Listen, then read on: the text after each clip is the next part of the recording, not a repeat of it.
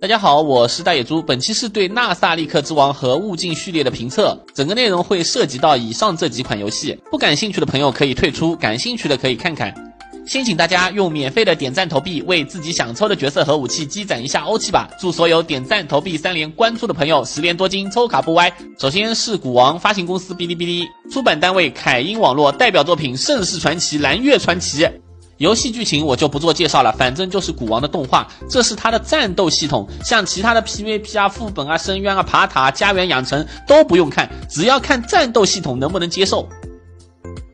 福利方面说是送100抽，一部分是需要打副本以后才会给你的，然后是物竞序列，说实话这游戏把我逗乐了，它的一抽换算到别的游戏需要300个原石或星穹，而一张月卡仅可以获得 16.6 抽，而原神星铁的月卡是 18.75 抽。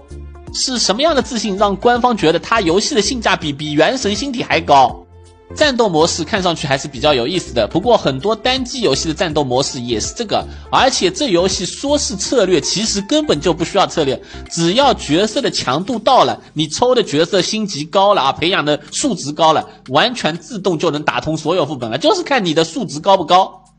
因为它的角色升星就是共鸣，直接加的是属性。福利的话玩到5级大概送100多抽，1个多小时吧。然后来说为什么要提到下面2款游戏，其实这4款游戏的玩法都是差不多的，不用管回合制、卡牌、即时战略，说到底就是把角色培养完了然后自动。但是在其他内容上就有差距了，比如说星铁的建模、人设，光这个建模就已经拉开了很高的距离。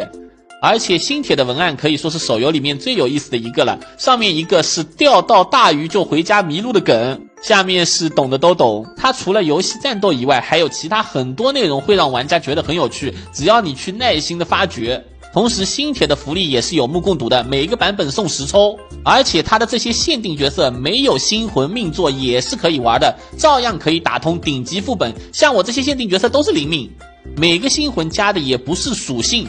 然后重返未来1999，一抽是180个水滴，相当于原石星穹，但它的每日任务是送90个水滴，相当于原石星穹，后续新版本签到送14抽，所以目前在福利方面也算可以啦。同时它的角色塑造、人设和剧情也是相当不错的，大家可以看一下这些角色啊，稍微看一下，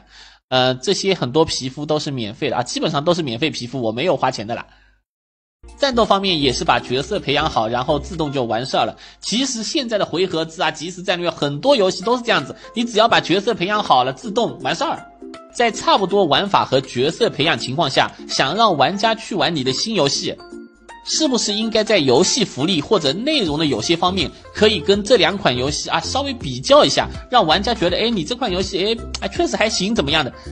不要把玩家们再想成几年前的韭菜，很多玩过米哈游游戏的玩家嘴巴已经非常刁了。现在星穹铁道可以说已经成了新的回合制手游必须要面对的一座高山了，你要想想你能不能在它面前得到玩家的认可。随着人口老龄化和出生率的问题，游戏玩家是越来越少的，大家说是不是？希望游戏厂商认真的做游戏，不要再糊弄玩家，谢谢。看看星铁10月份的流水，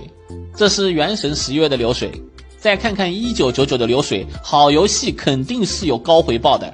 最后希望大家用免费的点赞投币收藏支持一下，野猪每天都会分享最新的福利攻略和资讯，点个关注就不会错过啦。